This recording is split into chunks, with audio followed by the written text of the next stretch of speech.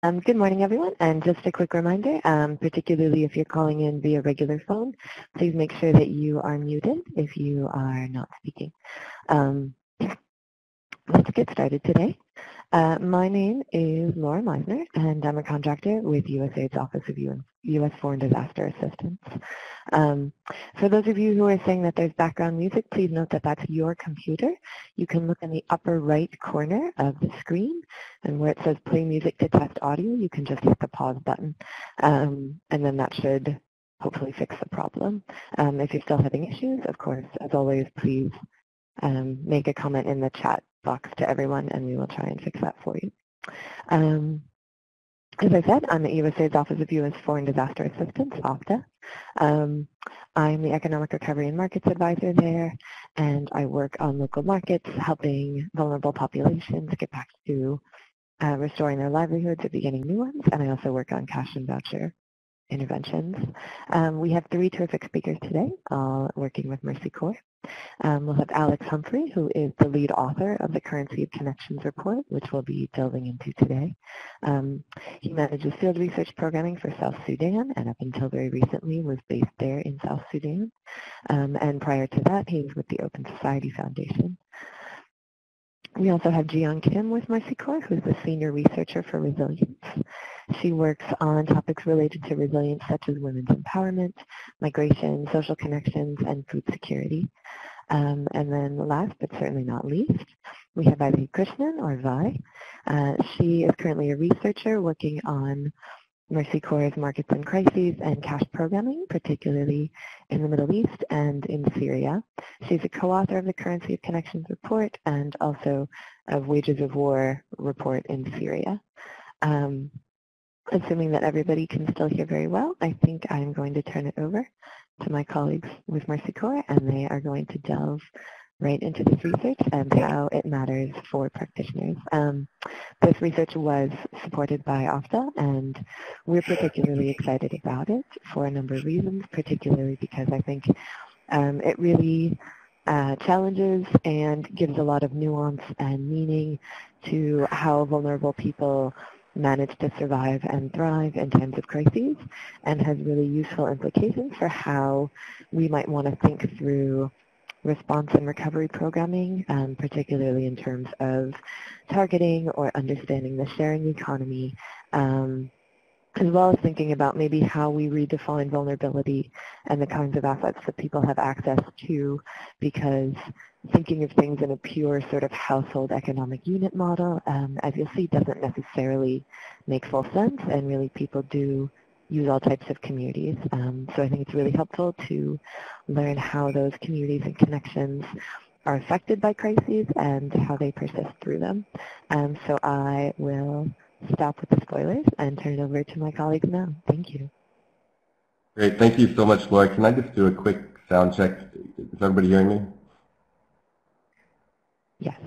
Great. Fantastic. Thank you. So thank you, Laura. My name is Alex Humphrey. I work with Mercy Corps, and I was involved in writing the Currency of Connections report, as Laura mentioned, and we're just so happy to have all of you here today. Thanks for your interest and for the great turnout, and thanks to Laura and Marketlinks for giving us this platform, and of course to OFDA as well for making this research possible.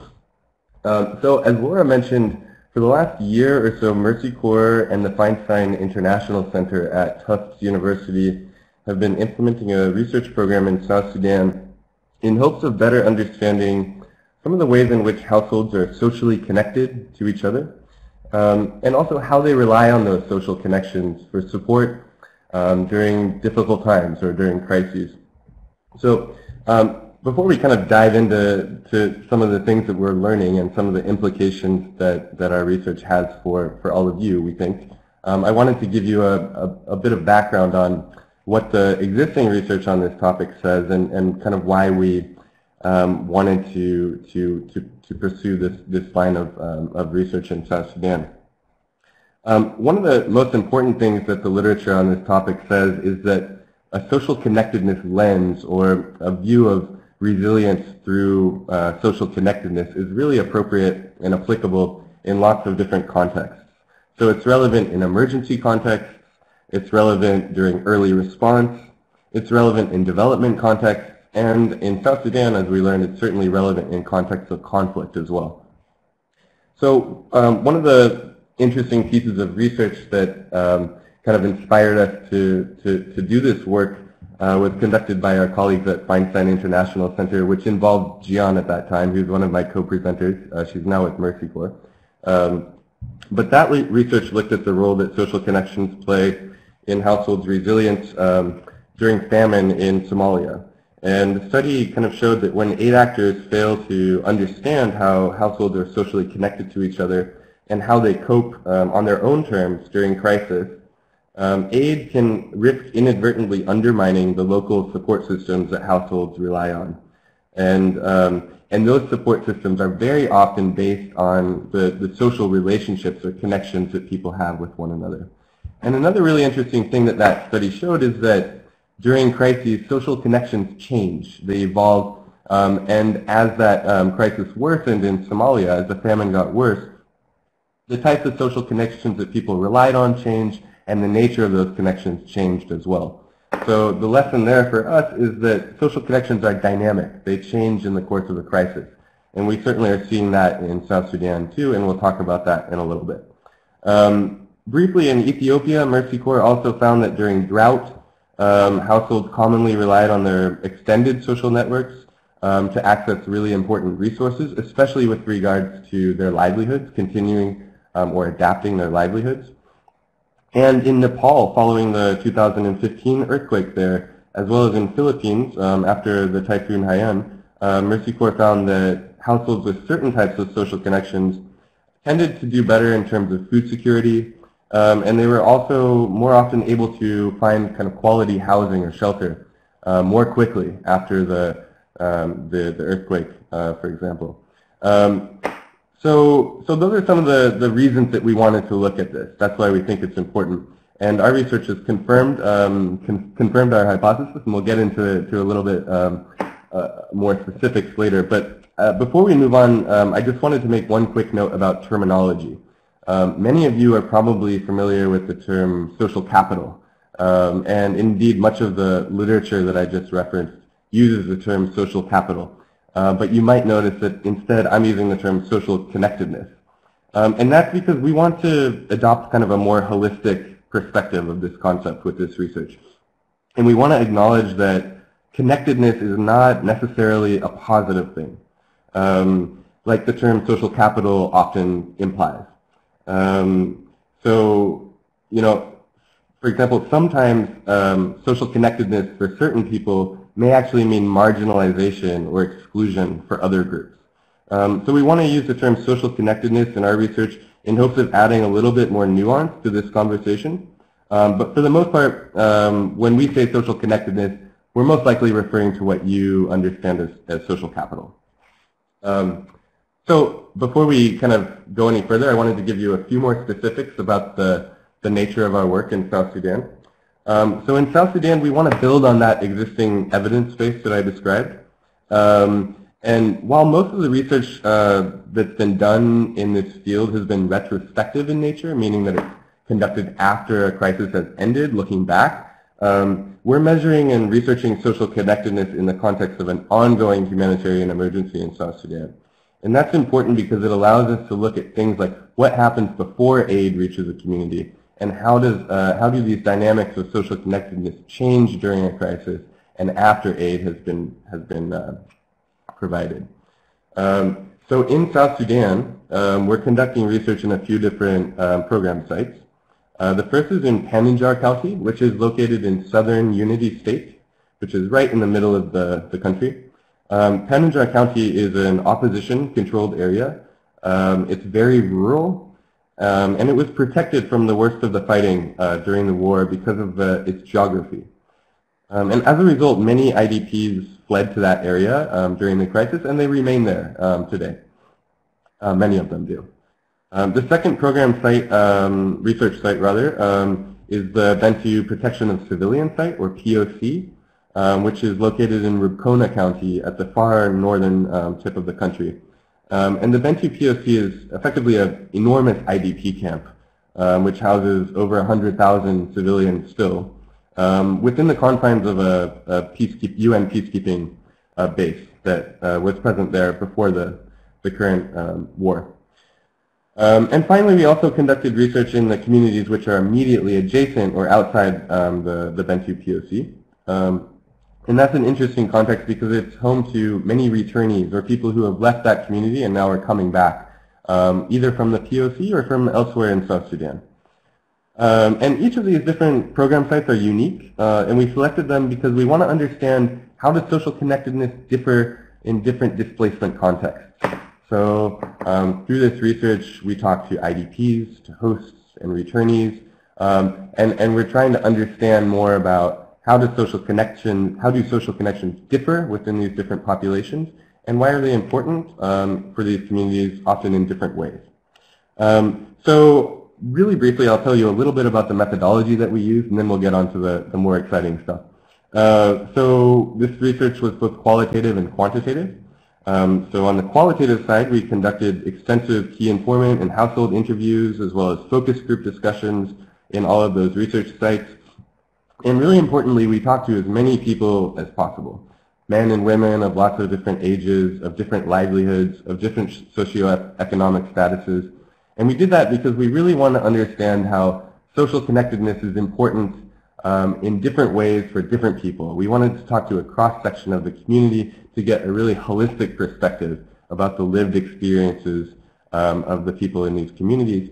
And that's really important, especially for the quantitative aspect of our research, because we want to ground all of our research instruments in these lived experiences that people have in all of our different research communities. So I won't tell you any more about the quantitative methodology. I'll leave that for Jeeyon later in this presentation. But with that introduction, I want to turn it over to Vi now, and she will be able to give you a better overview of some of the specific ways in which social connectedness is linked to resilience in South Sudan.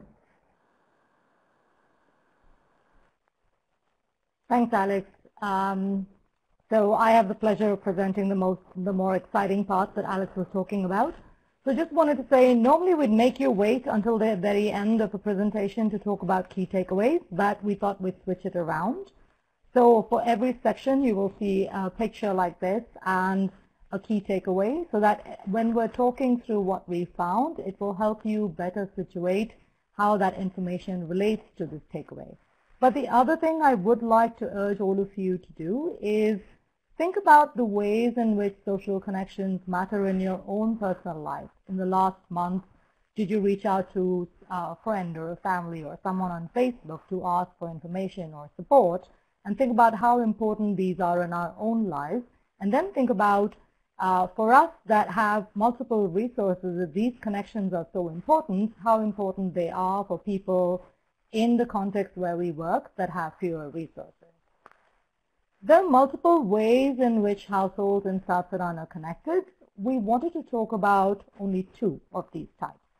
One is the way in which individuals and households are connected to one another. The main types of these connections, one is kin, so relatives, people who are related to you by blood or marriage, and then the other category being non-kin, so friends, neighbors, acquaintances, etc. So while friends and neighbors and acquaintances are also important in the South Sudan context because they're people that might live right next door, so if you have a short-term need, you could go to them for support.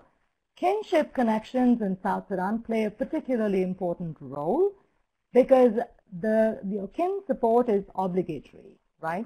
So individual and household level connections, they are governed and regulated by informal rules around sharing and support, but kin support is obligatory. So while friends and neighbors might support you when you have a need, kin cannot refuse no matter how severe the crisis.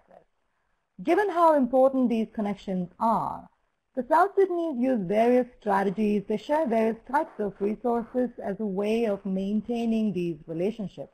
And these relationships are reciprocal in nature. So if I help you, you help me, sort of system, right?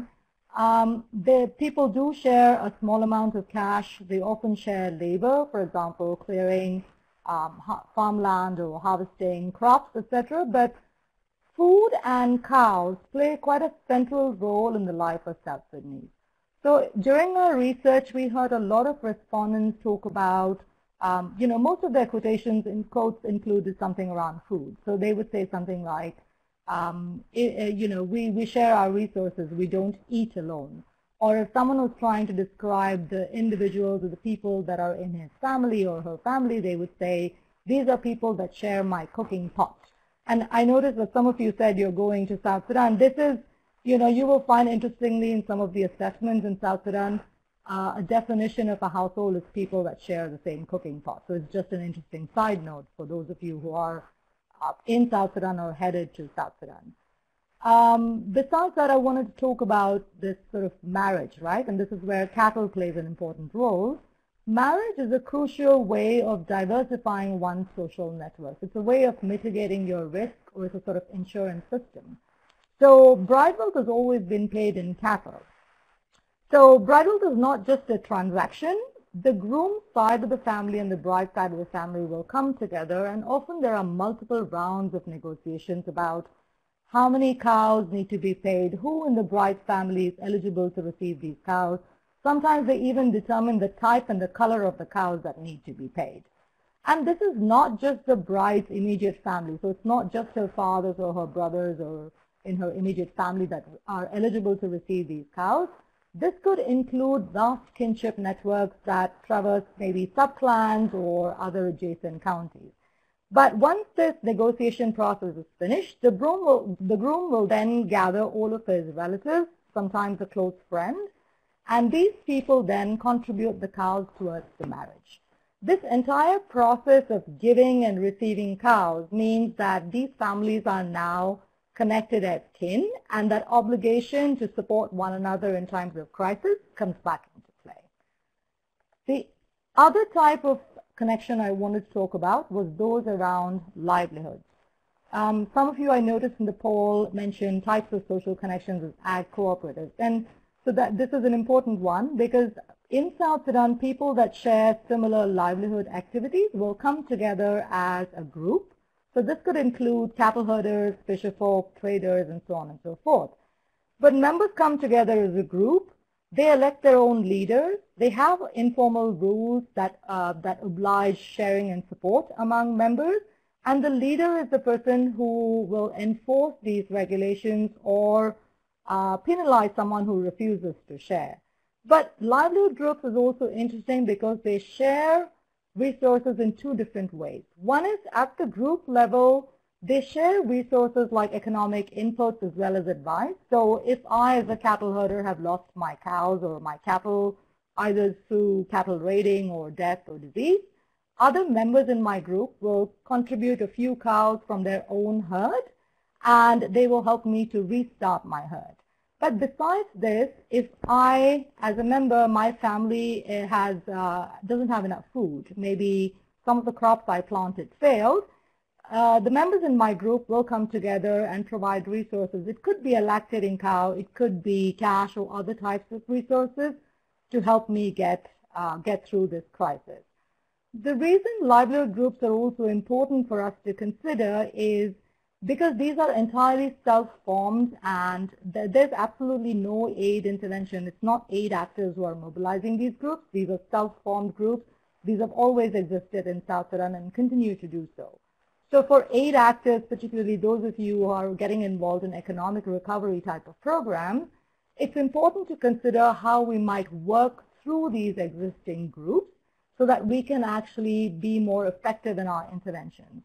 So rather than selecting a few different individuals from the community, they may all belong to the same group. Working through these groups means you are more effectively distributing those aid resources, but also within these groups, these resources may be shared or they might be given to someone who is deemed particularly vulnerable. So you are doing less harm in that case, and you're also making sure that these groups continue to maintain their cohesion and their sharing and support. So it's important to think about this. As Alex noted, doing this research in a context of an ongoing crisis means we're able to see what existed before aid actors arrived, as well as during this crisis, how have these connections changed? And they have changed in that the nature of these connections, the types of support they're able to offer one another, particularly in a protracted crisis, has changed. I want to talk about just two main types of changes. The first one is around sharing aid. And as I noted earlier, food and cattle both play an important role in the life of the South Sudanese. So in the context of this crisis, many people, their own assets are depleted. They're not able to farm. They're not able to produce enough food. So they don't have too many of their own resources to be able to share. So a lot of people told us that they share food aid that they receive with a wider cross-section of their community or people who are their kin as a way of maintaining these important reciprocal support systems. And what that tells us is, one is how important these connections are, that even in a crisis where people's own resources are short, they will share food aid, precious food aid with other people to maintain those connections. But also as aid actors, we have now become somewhat intrinsically involved in these underlying social connections just by the fact that this aid is being shared. The second one I want to talk about is how the South Sudanese communities in our research sites have moved from a cattle-based or cattle or kinship economy more towards cash. And let me explain. Earlier I was talking about how cattle is an important way that's paid as bride wealth and is used as a strategy to diversify one's connections. But in the context of this crisis, a lot of people have displaced, they may have lost their herd, and people also fear becoming targets if they have a lot of cattle. So people are disposing of their livestock, but also, even within weddings, even occasions like marriage, people prefer that the bride wealth is now paid in cash as opposed to cattle, because cash offers a certain level of protection in that sense. But the fact that cash can be concealed is also having negative implications for these connections or these underlying sharing systems. So people said now, cash is, because cash is not visible, one could go to a relative before, and because of the fact that cattle was visible, they knew that this person was wealthier and could provide them with support. But now, because kin tend to conceal the cash in the context of this crisis, a lot of people are not able to access those types of support because they're not able to approach them. So in this context, cash is having a negative impact on people's underlying connections. And I have to admit that for me, learning this was, I kind of choked on when I found out about this, because I'm a huge cash proponent, right? So for me, finding out that cash actually has a negative impact in this context was quite difficult to swallow. So I'm going to go drink some water to relieve my throat choking, but I'm going to hand you over to Alex to talk through some of the other sections. Thanks, Alex. All right. Thank you, Vi. As I mentioned at the beginning of the presentation, we like to use the term social connectedness rather than social capital. And one of the reasons for that relates to the next key message that we have for you today. And that is that social connectedness is not an inherently positive phenomenon. So to the extent that social connectedness, or more likely social capital, is considered in program design these days, it's usually considered in pretty simplistic terms, which tend to lack nuance or contextual considerations, and it's often assumed to just be an inherently desirable outcome. But that's not always the case. So I'd like to take a moment now just to mention a few of the kind of darker sides of social connectedness that emerged from our research. So the first one that I want to mention is that when it comes to social connectedness, it's not always simply a matter of the more, the better. And that's because extensive kinship networks, like the ones that Vi was describing, meaning networks of family, whether related by blood or by marriage, tend to be accompanied by really strong sharing obligations. And so meaning, if you have a lot of relatives, you're expected to share with them. And while that sharing is reciprocal, meaning that those relatives will share in return, that reciprocity is not one-to-one, meaning it's very common for some households to share more than they receive in return. So situations arise where some households are expected, because of the extent of their kinship networks, to share a lot. They're obliged to share a lot. And if they fail to share a lot, they risk being marginalized or excluded from their community. But they're not getting the same amount in return. So in that sense, in some ways, extensive kinship networks can actually be a source of vulnerability for some households. Another kind of dark side of social connectedness relates to the fact that some households might find it easier than others, or some might find it more difficult than others, is probably a better way of saying it, to build or diversify their social connections. And as a result, those households that find it more difficult might struggle to access some forms of support. So this can be a result of either active or purposeful exclusion, or maybe more kind of passive exclusion that happens in the background as a result of gender norms or cultural or social norms. So one example of this kind of exclusion, again, relates to marriage. Some households may not have the necessary cash or cattle to marry. And like Vi said, marriage is a really important way of expanding or maintaining your social network during a crisis.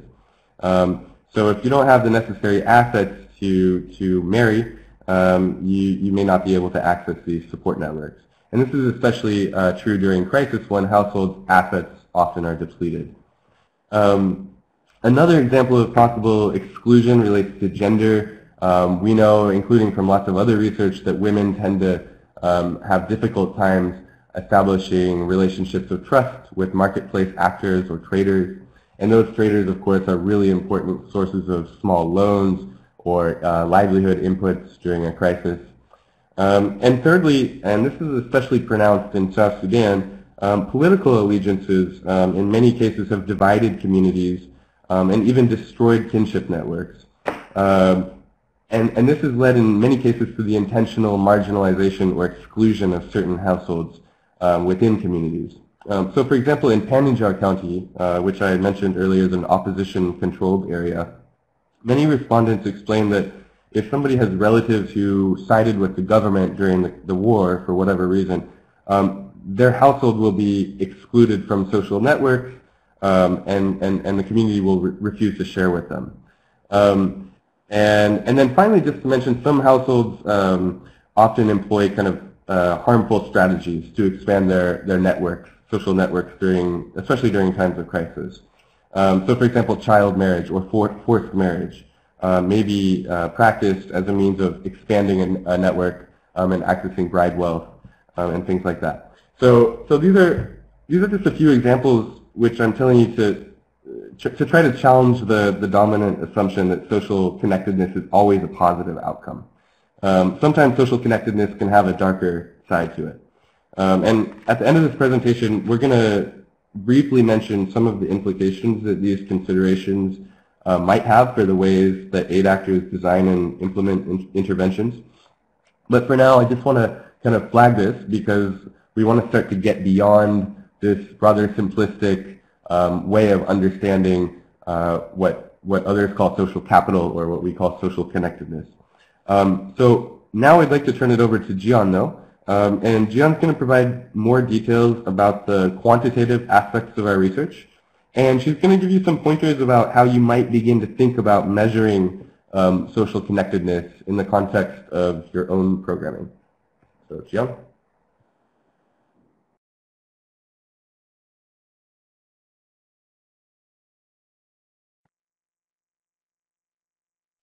I think Jeeyon said that she is having a little bit of trouble connecting with the audience, so we are going to give her just 1 minute to try to reconnect, if everybody doesn't mind sitting tight for a moment. And if not, then we'll have Alex or Vi continue. So just give us 1 moment.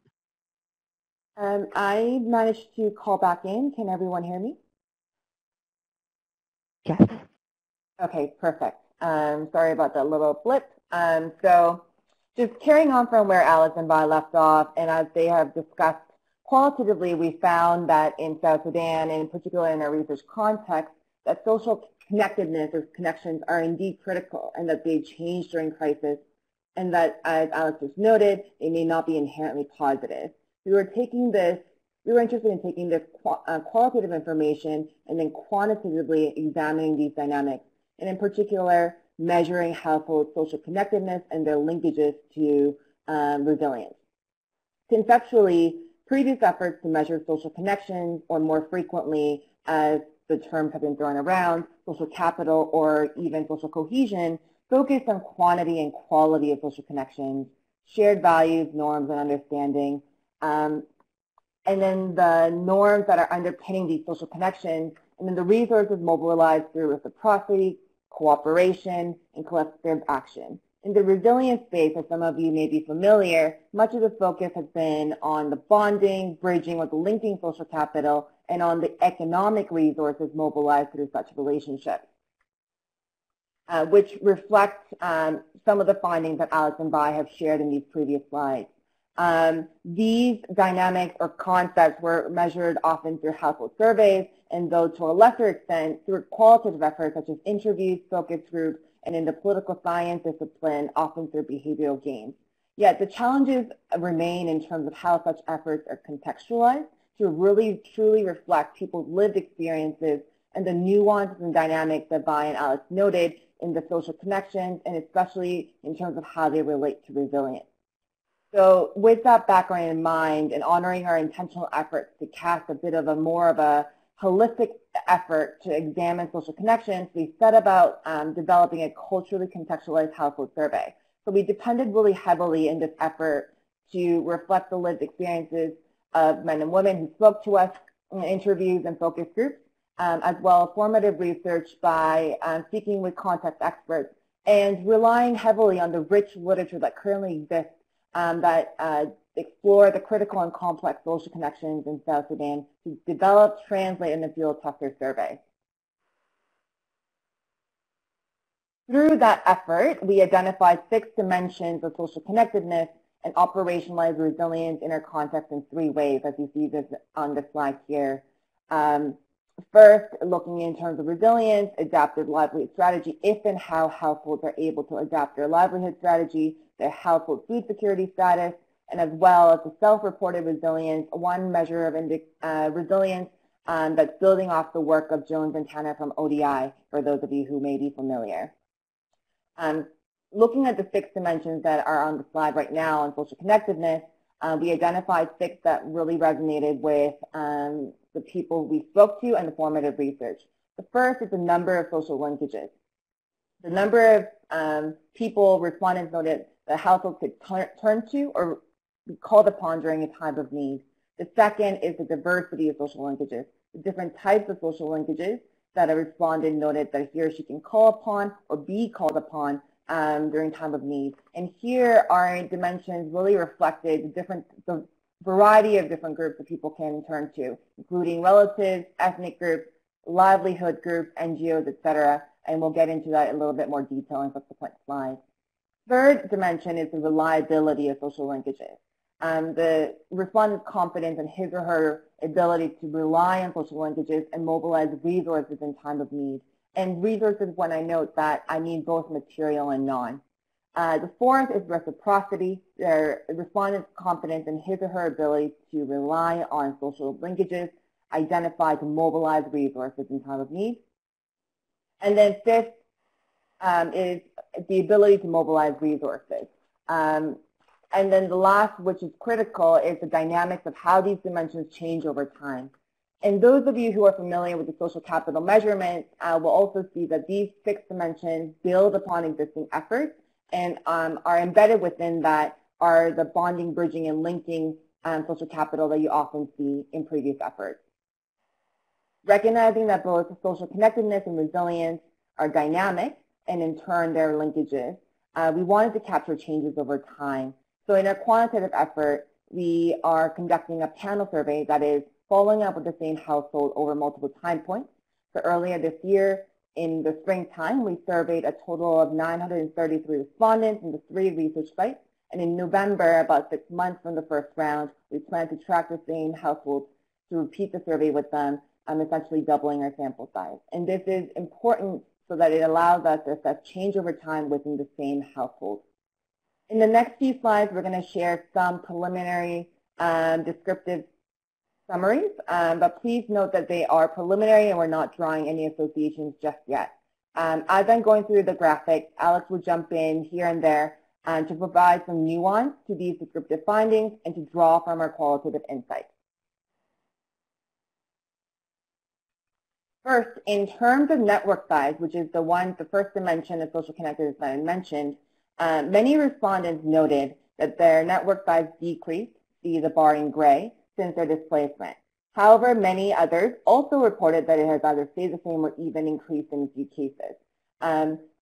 While this graphic kind of plays up the assumption that in crisis and development, that social connections or the number of people you can turn to decreases in such difficult times, it is important to keep in mind that the nuances that may be hidden in certain quantitative graphics. So I'm going to just turn to Alex here to add a little bit more nuance to what we're seeing here graphically. Yeah, thanks. So like Jeeyon says, it's pretty clear in this chart that we see that generally over the course of displacement, the size of people's social networks seems to shrink. And that might be true. But it's also really important to note that households do take very proactive measures and strategic measures to try to rebuild their social networks or to reestablish their social connections. And this is really just a testament to the perceived importance of these networks to these individuals. So in Pananjar, for example, which is an area home to many IDPs, like I mentioned before, we heard that many new arrivals in the community would often take specific steps to try to grow social connections with members of the host community. For example, they'd often share non-food items, NFIs, which IDPs tend to receive more often than host communities would. So it was kind of a desirable and very strategically chosen commodity to be shared. And interestingly, hosts also explain that they tend to share resources with IDPs, and they do that also for strategic reasons. They do that to try to expand the geographic scope of their support networks. And that's because they know that eventually the IDPs are likely to return to their communities of origin, and when they do, the host communities will, as a result of having shared with them and grown these social connections, have a broader geographical social network, basically. So, you know, just to flag that while this chart shows that networks tend to decrease in size as a result of displacement, that's not to say that IDPs are idly standing by or, you know, just letting this happen. It's not a desirable outcome. It's something that that people tend to try to mitigate using pretty strategic and savvy measures. So back to Jeeyon. Thanks, Alex. Turning next to diversity dimension, to the second dimension that we identified through our formative research, we find that while households still report that they turn most to their kin, that is, relatives by blood, relation, or by marriage in times of need, we are finding diverse sources of social connections or people that households turn to in time of need. This is especially stark within the POC, where many report relying on connections beyond their kinship.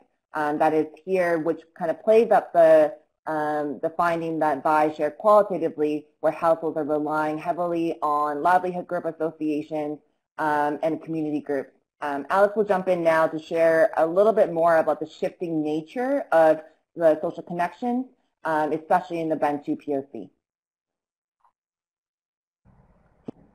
I actually don't have too much to say on this one, but in the POC we do hear that informal livelihood associations are extremely important sources of resilience for households. And these livelihood associations, as Vai mentioned before, it's really important to note are organic, or they're self-forming.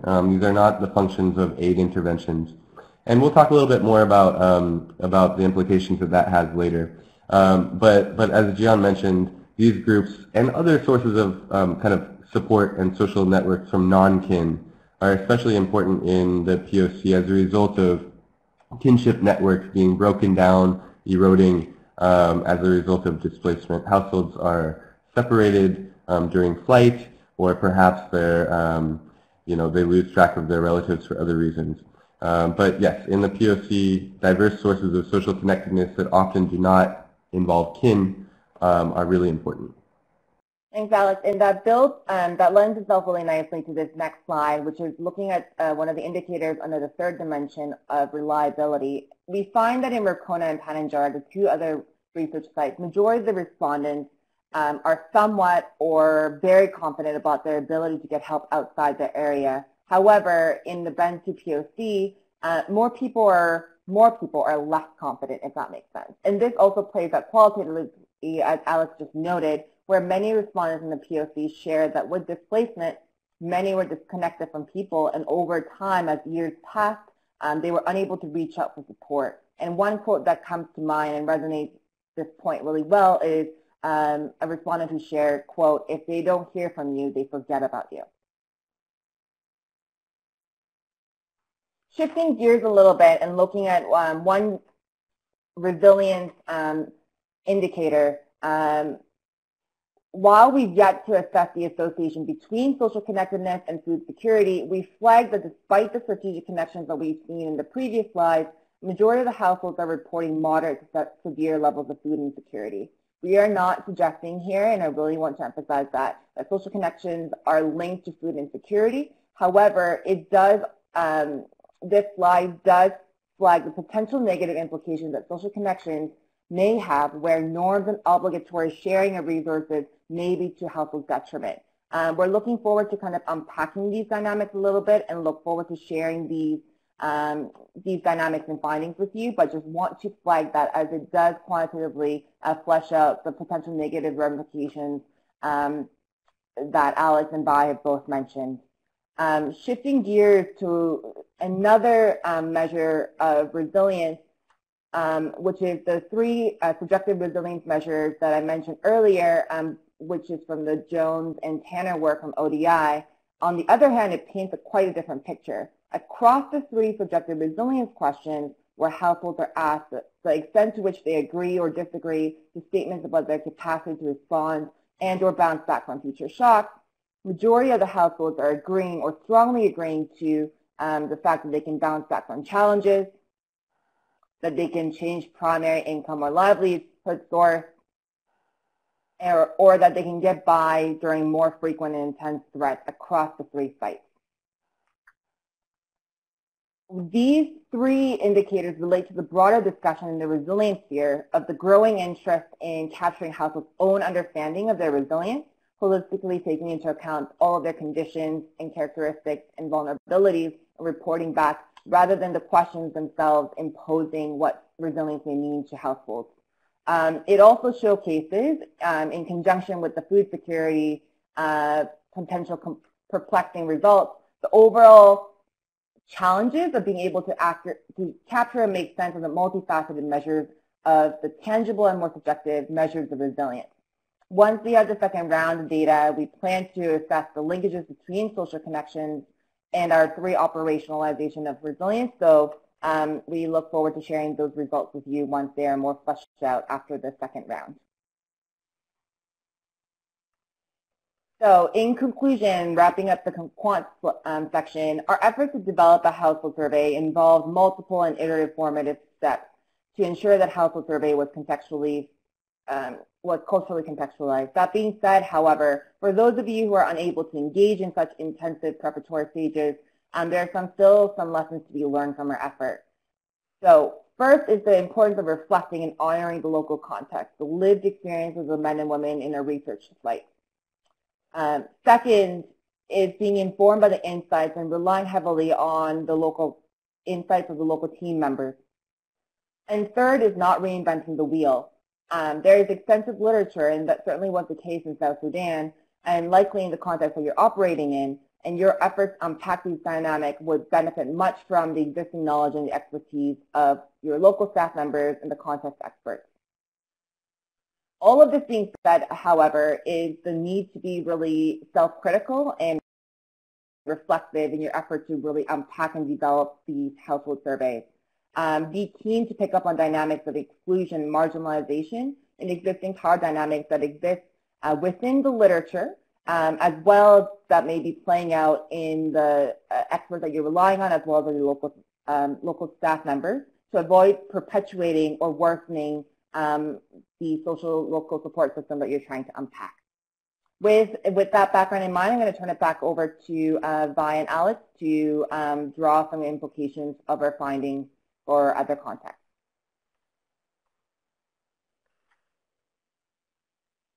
That will be me, Alex. So thanks, Jeeyon. So just trying to come back to this takeaway. A lot of you in the poll said that you're looking for applications in your context. For example, someone said they're in Haiti. Some of you are going to South Sudan. So what we wanted to do was, we're still going to use some of the learning and the examples from South Sudan, but we're going to try and broaden out the applicability of these in your own context, right? So I'm going to take a crack at the first few, and then Alex will do the others. Let's think about targeting. So as humanitarian aid actors, when you go into a crisis context, we spend a lot of time developing these individual or household level criteria to identify who are the most vulnerable, who is eligible to receive food or cash, and so on and so forth. But if we're finding that once we provide people with this aid, they're going to turn around and share it with other people in their community, and that's their strategy for maintaining those social connections, which is so important for that longer-term recovery, then we might want to think about, how do we rethink targeting? Do we need to spend all of this time developing individual criteria, or do we want to have more transparent discussions with the community to be able to provide aid? But related to that example and thinking about impact and sustainability, we always think of humanitarian aid, whether it's food or cash, as a sort of short-term relief, right?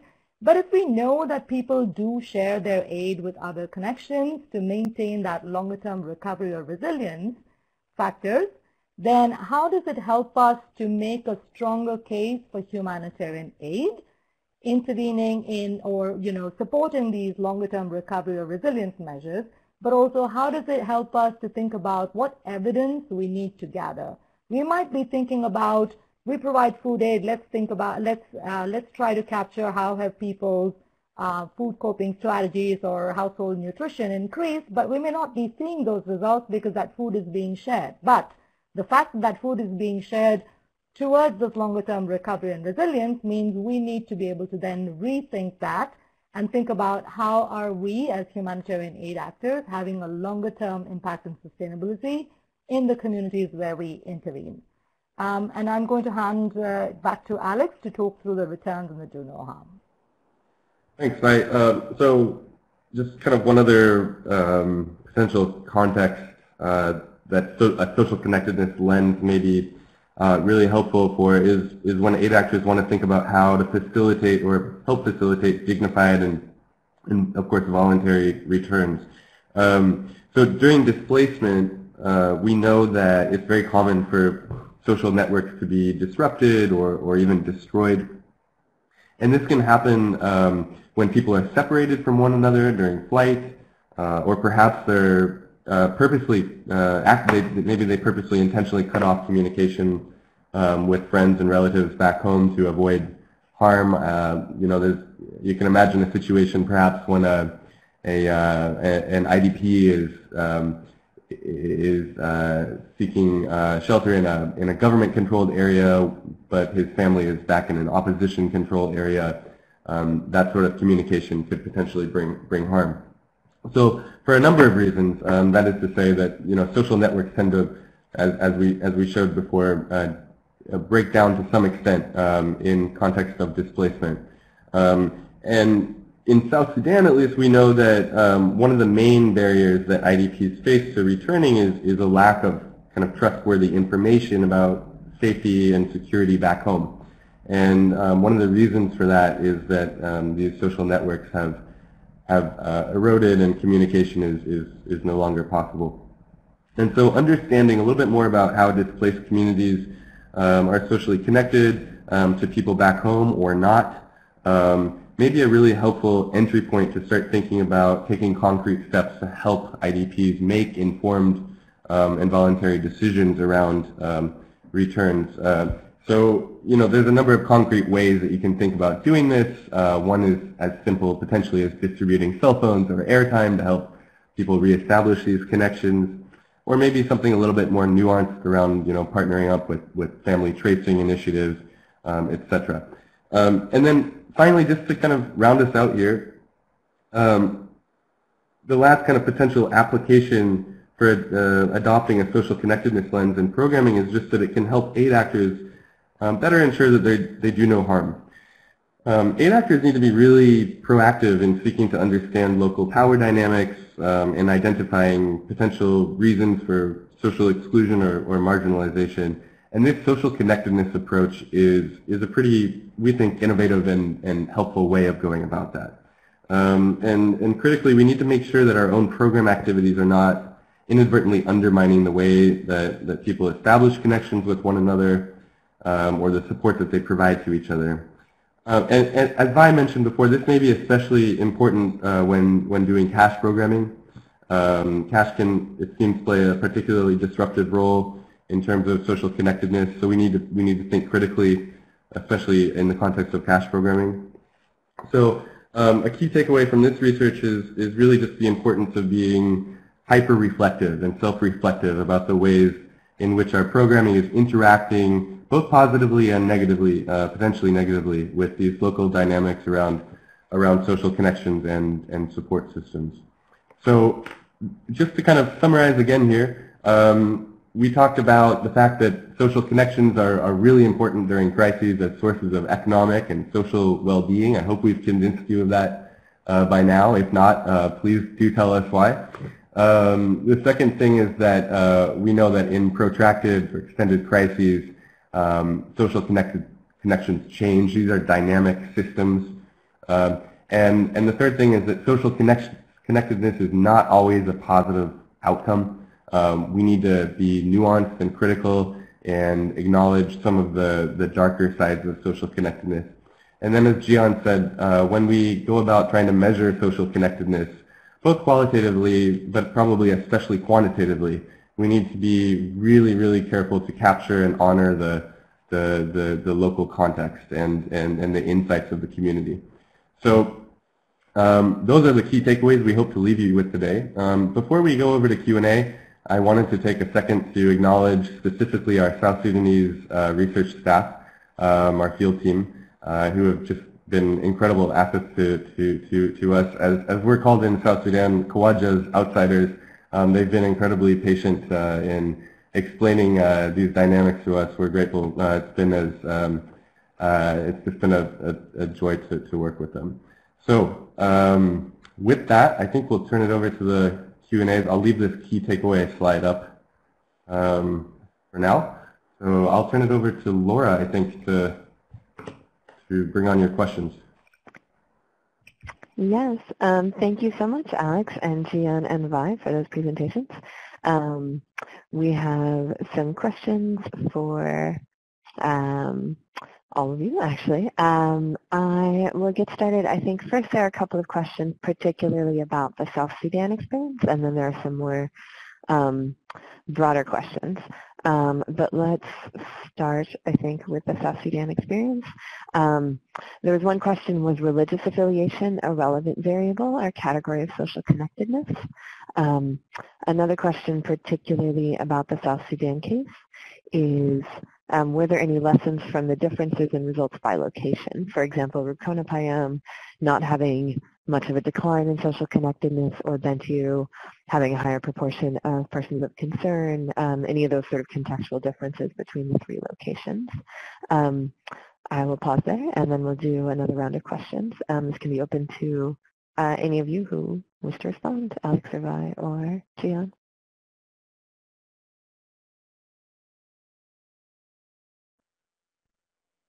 Jeeyon, do you want to take the one around religious affiliations being a variable? I can certainly answer that, but I thought that might be something that you could answer in our quant data collection.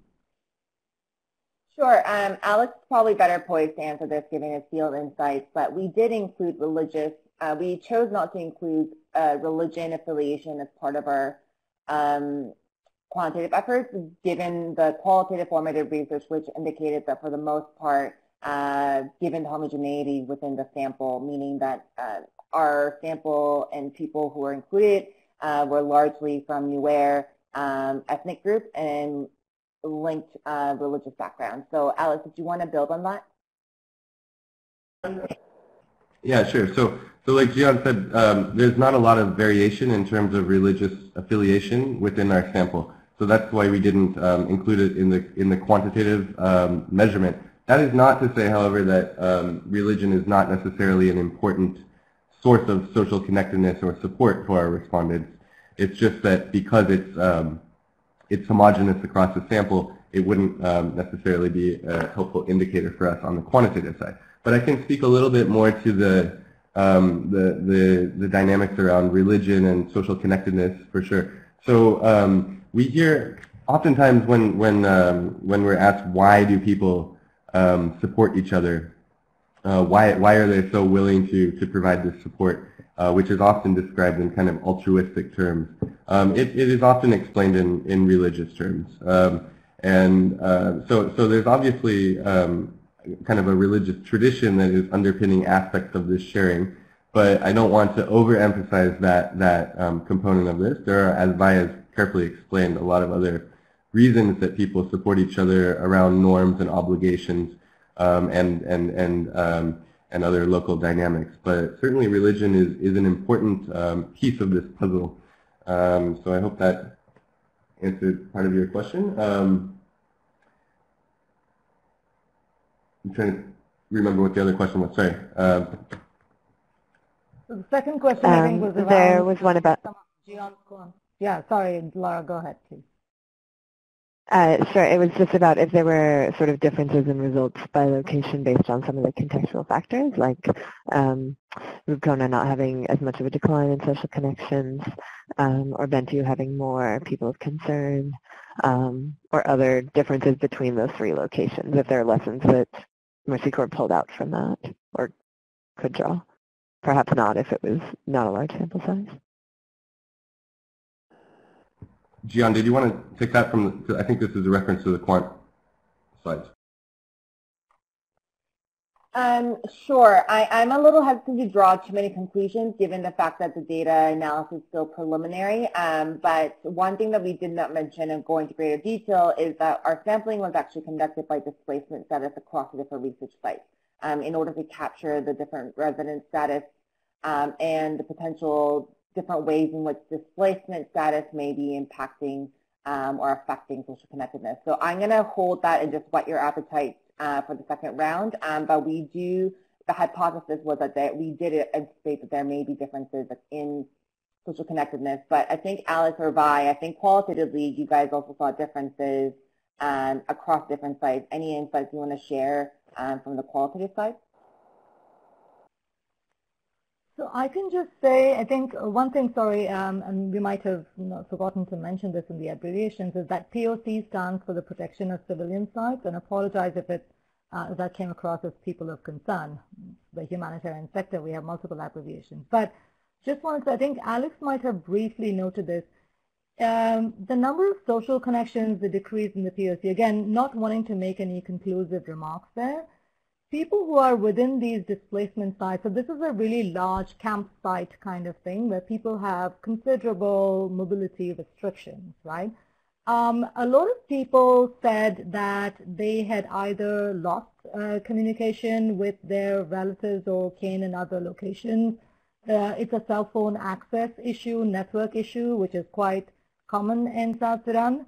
But the other thing is also, I think Alex briefly mentioned the sort of role of political allegiances, because a larger political crisis means people have willfully severed their connections with their relatives who may be living in government-controlled areas, or even within opposition-held areas, some factions are breaking off and joining the government. So people are willfully severing these connections because they fear being perceived as government loyalists, particularly in a camp that's all full of Nuer people that have fled due to the crisis. So they're unable to access their kinship networks outside. So their connections are now all within the campsite. They have formed new connections with these people from other counties, but it has now limited their connections, their kinship connections with people outside the POC because of this displacement. And again, coming back to what Jeeyon said, we are trying to understand what effect this displacement has had on people's ability to draw on these kinship networks. And this is an important point I just wanted to note there. I don't, Alex or Jeeyon, is there anything to add? Otherwise, I think we can try to take some other questions. Sure. Okay, so let's move on. There are quite a lot of questions and comments around implications for programming. So let's talk about targeting. So there's a question from Jen Denemy about how do we take into account the fact that people will redistribute assets on their own, but we still do and probably should target people by vulnerability. So what sorts of considerations might we want to do? Any sort of practical real-world tips. And then I had sort of a related question, which is particular to cash programming, via which you brought up, is that you were finding here that cash can, in some respects, maybe make you more vulnerable because it's something then that you'll have to share fairly widely, or that can make you be seen as more wealthy. And in other research, it's been found, for example, that food assistance is shared more widely than cash, which tends to be held more closely at the household level. So, is this something that might be specific to South Sudan? Is this something that we should think about more from a targeting perspective or maybe a modality selection perspective?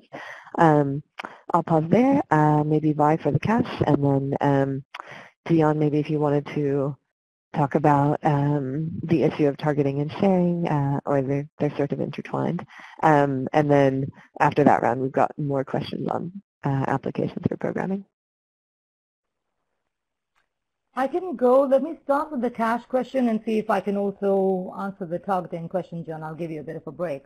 So just want to say that when I was talking about cash, I did want to caveat this to say that there is a larger move towards a cash-based economy in South Sudan because of the crisis. So I'm not specifically talking about cash aid, but cash aid is unfortunately a part of that system, particularly if you think about very rural economies where humanitarian actors might be injecting cash. We are a part of that system. We're fueling that transition, and as an indirect result, any negative consequences that go with it. So that's an important one to remember. What I did want to say is that I don't know if this can be generalized to other contexts outside of South Sudan, particularly as we know from our work on multiple cash studies that cash is an important and effective modality and people want cash, right? So I will keep my answers to what we know within the South Sudan context. And this is why it's interesting, because in South Sudan, cash doesn't have the same effect as it does in other economies. In this case, because it's very much a barter-based system, people have always relied on cattle or sharing of food. People do need cash in the context of this crisis, so it's not a matter of need. So people do want and they do need cash aid, but even if they do share cash, let's consider this. The amount of cash we provide is normally based on people being able to meet a certain number of food needs. But cash can also be used for other types of needs. So if people do need cash and it can mean multiple needs, for example, they may be more reluctant to share. But the other side of this is some respondents said, because I was chosen for cash aid and cash is so much in need in the community, my relatives no longer want to support me because they think I'm more or less self-reliant, right? So that's the other side of it. So we do need to, it's not specifically about food or cash or the type of humanitarian aid, but if we're finding out that people are sharing or there are obligations to share.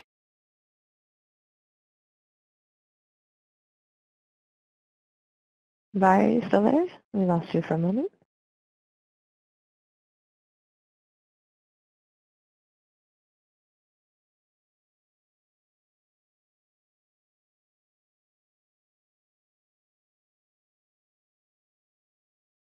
Hello, Vi? Okay, Vi, we're not hearing you at the moment. I wonder, Alex or Jeeyon, if you had more to say about that particular question, and otherwise we can put a hold on it and come back to Vi when she's able to rejoin us.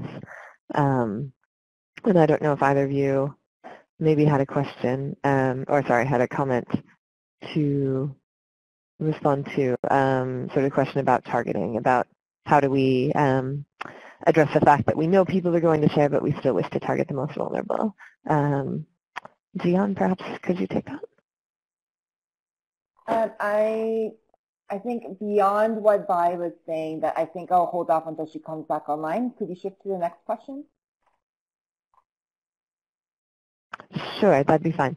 So let's talk a little bit about other program implications. There were a couple of suggestions. One is from Diane Russell, and that was to perhaps program teams can hire a local anthropologist or sociologist sort of to have on the team or to be a consultant during program design and program implementation to make sure that this local context as far as social connectivity is taken into consideration. There was another suggestion or perspective from Krishnan, which is that maybe when we see the most vulnerable having to share some of the resources that they get in humanitarian assistance, maybe that can be viewed in some regards still as a positive outcome, because that's a way that they are building social connections or maintaining connections, and that's something that they might be able to use in the future to rely upon.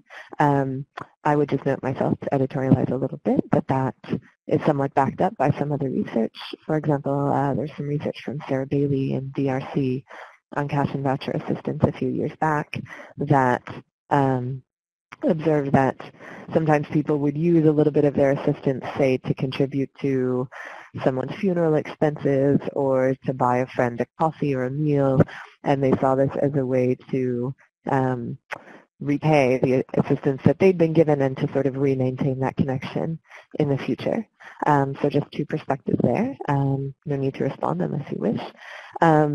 Additionally, there were a couple of questions. Dick Tinsley had a question about did Mercy Corps, as regarding its programming in South Sudan, did you have the flexibility to adjust to these local dynamics as you learned about them, or were you more locked into the donor preferences about what sort of aid and how to provide it? Or more generally speaking, could we talk about how could programs have the flexibility to design programming that responds to local social connectivity? And then a second question maybe would be sort of how, should we try to engineer or manipulate these social connections, and how much should we do it? There was a comment, I think, from Vi about being hyper-reflective about the ways in which our programming does affect social dynamics, since it does, one way or another, positively or negatively. And so, are there any tips maybe about how to be observant about this on a day-to-day real-world basis, and about when might we want to be intentional about helping people create or maintain those social connections? I can think a lot of humanitarian or development interventions do actually do this, right? If we're, say, trying to help create an informal association of traders or of vocational training classmates, or if, say, on the nutrition side, we're creating mother-to-mother support groups. This is something that we do as outsiders try to create ourselves, but of course we're having these implications as well. So any reflections or observations from Alex or Jeeyon, and hopefully Vi will be able to rejoin us in a moment. Sure. Just taking, Diane and I were having a conversation in the chat box, so I will kind of expand on the point there. Absolutely, your point earlier in the chat box and what Laura has iterated is that it is not new that social connections matter, that they're important and they're a critical source. I think what is a little bit less done is being very thoughtful, intentional about how those things come into account or taken into account for designing programs, and being more explicitly aware that program activities are complementing and not necessarily undermining those dynamics. So your point about having an anthropologist, sociologist, I mean, I would love to do that, but I also know that within the funding constraints and realities of these programs, that often is not allowed. So one of the takeaways from this exercise, I hope, is that programs and implementers elsewhere start to recognize that it is important in their day-to-day programming to really be thoughtful and take into account the ways in which their activities are being are affecting or are interacting with local support systems in a way that does not necessarily have to be as rigorous or in depth as our efforts here, but that it is done so intentionally on a continual basis. Alex, did you have anything to add on there until Vi joins us?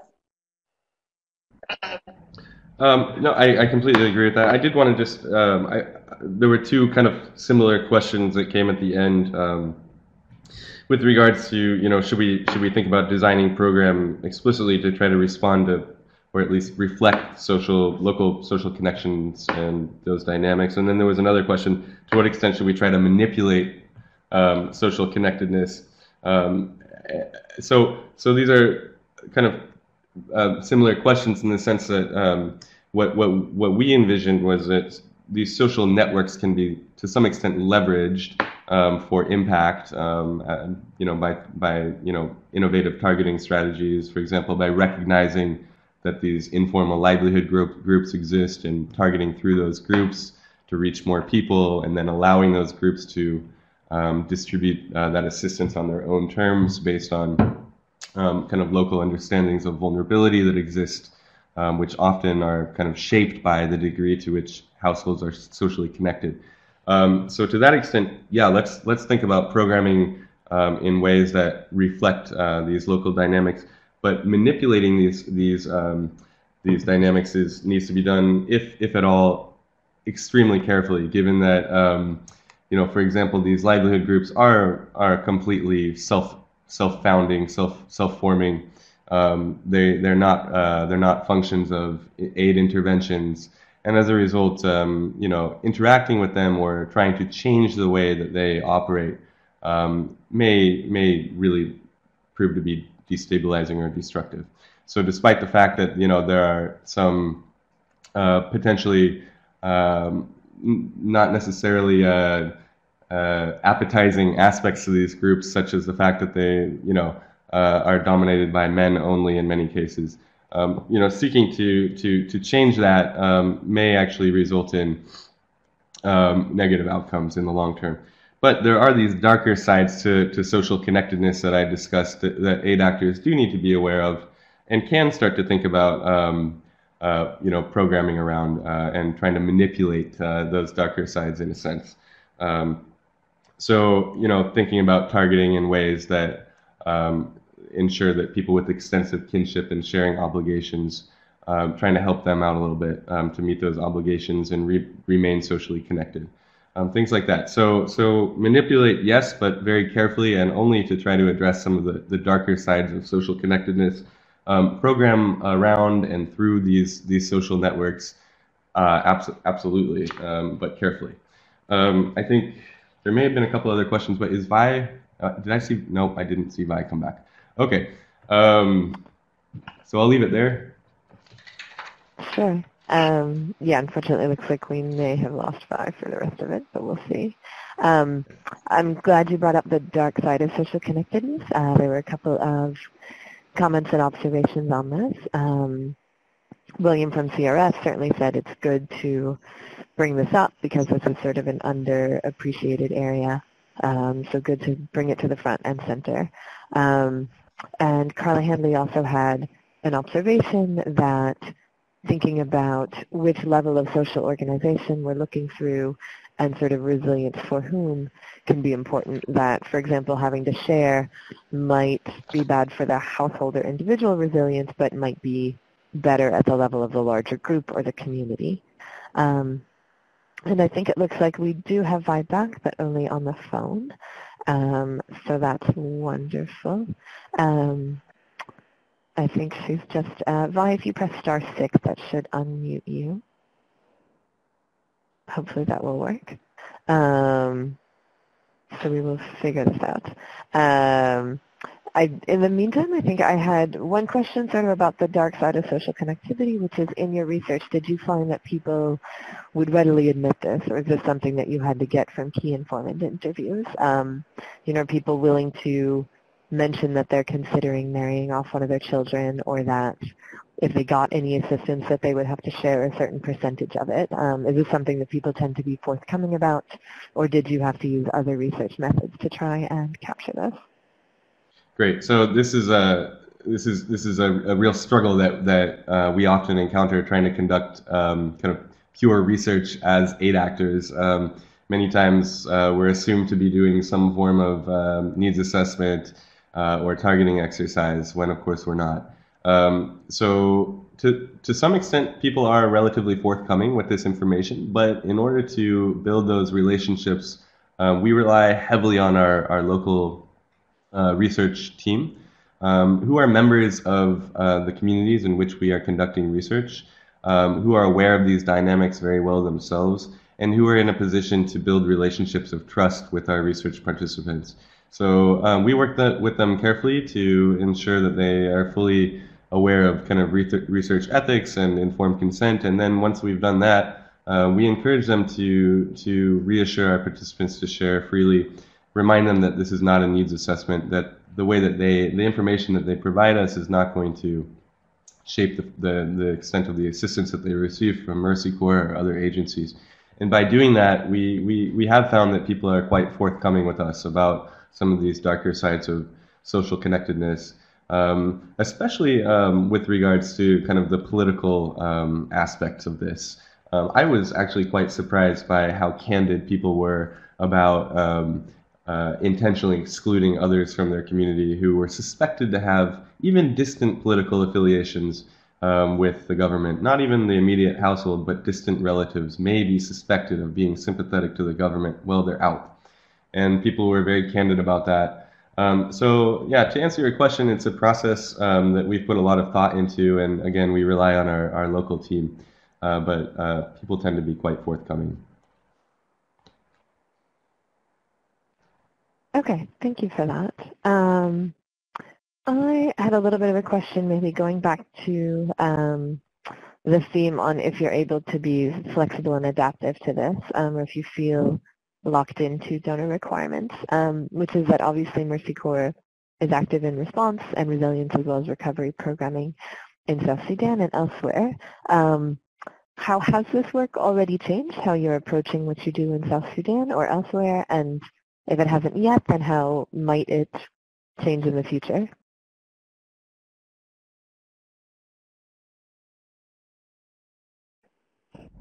This could be for Jeeyon, perhaps, or if you prefer. I can take that one. And then Vai's back, so I'd love to get her in here again too. Sure. So we are, just to be clear, we're still conducting this research. So we're still trying to understand what this really means for our programming, and we're looking forward to continuing to communicate with many of you who are here today to understand the implications that this has for our programming. We're going to rely very heavily on that sort of communication to unpack some of this. But we have started thinking and implementing to some extent the findings from this research in our programming in South Sudan. One way that we did that is we recently conducted a market systems assessment in Mundri, which is a different context in South Sudan, where we incorporated kind of qualitative questions based on this research to investigate kind of aspects of social connectedness and to ensure that our future interventions in Mundri do no harm, and importantly to kind of identify leverage points, especially around kind of informal livelihood groups where we may be able to increase our impact as a result of using some of this social connectedness learning. So, we ask questions around, who do people turn to in times of need in their own communities, and who comes to them, and how does this differ based on gender. And also, we try to identify specific livelihoods which are conducted in informal groups, and think about how a market systems approach may interact with those groups positively and negatively. Again, it's as much about doing no harm as it is about maximizing impact.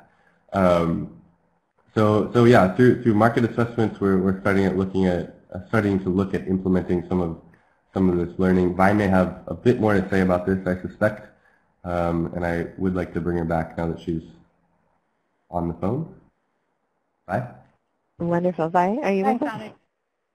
Yes, I'm back, and I apologize for, that was my get out of jail free card. My internet lost connection, but I was trying to make a point. I apologize. I'm going to pick up, sorry, Alex, I think you covered the market system question that you were talking about. I do want to, in the interest of time, just go back a little bit to that targeting question. And as I was saying earlier, food aid, for example, before the biometric system, people may have been receiving more than they might have deserved, but that also meant that they were able to share and maintain those crucial reciprocity systems, right, that are so important to them.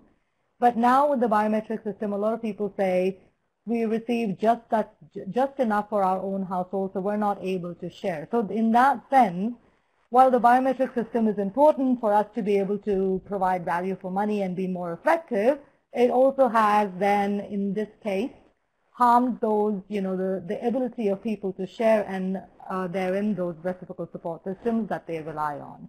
So the same is true for cash. As we think about humanitarian aid, it's really about saying, if people are sharing this, and those sharing systems are important for longer term recovery, how can we rethink the amount of money we give people or the amount of food that we provide people to continue that crucial sharing system? The other question you had was around vulnerability and targeting. Yes, as aid actors, we do go through these motions, but if we know that the definition of vulnerability in the context of South Sudan, for example, can be quite different. Alex was talking earlier about these sharing obligations. So as a man, for example, I might now be required to support far more households because some of my male relatives have died. As a woman, I might have fewer people that can support me, or I might have fewer kinship connections that I can turn to for support. So vulnerability in the context of the countries we operate can be quite different. We might be thinking about it very much around, how many assets do people have, how much do they earn, do they need support? But the vulnerability in this context can look quite different. So working through community structures, and not just community leaders, because there could be some elite capture there, but bringing that out to the rest of the community to understand what is this context can actually help you be more efficient and effective in how you think about vulnerability and who you target as part of this aid. That's all I'm going to say, and I apologize if I dropped off partway through my rant earlier, but I hope I have answered some of your questions. And of course, we're still available post if you'd like to send us an email or set up a Skype chat to talk through other things. Wonderful. Thank you so much, Vi, and not at all, we're glad that you were able to come and join us again. Looking at the time, it is just about 11 o'clock here on the East Coast, so we are going to wrap up. I would like to say a huge thank you to Vi and Jeeyon and Alex for presenting and for sharing all of your experiences and insights. I'd also like to thank all of the participants, especially those of you who posted questions. I know we did not have time to get to everybody, but I'm glad that we were able to have such an engaging and fruitful discussion. And as always, a huge thank you to Charlene and Shira and Dawit and everybody on the Marketlinks side who actually make this happen. Have a wonderful rest of your morning or rest of your evening, depending on where you are. Please don't forget to fill in the poll questions, share your feedback, and as we said, the web links to a lot of these reports are over on the left, and there's going to be a transcript and a recording of the slides up fairly shortly. Charlene, I'll turn it over to you for any last wrap-up, but thank you so much, everybody.